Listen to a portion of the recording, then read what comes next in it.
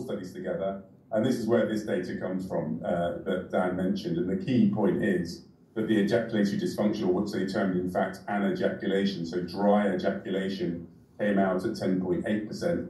So it was slightly lower in any patients that had no cautery whatsoever, and slightly higher when they used significant amounts of cautery, but averaged out at 10.8%. And across all those studies, using recognised questionnaires, there was no impact at all upon the SHIM scores using IIAF-15.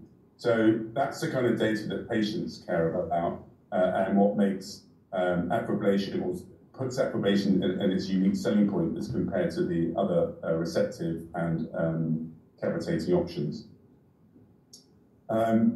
As you mentioned, there's been a lot that's happened over this last decade, not least in terms of hemostasis, which of course has been the talk of the town over this period of time. And we've seen an evolution, basically adopting and accepting that we had to go in there and apply some degree of heat to give predictable and reliable hemostasis.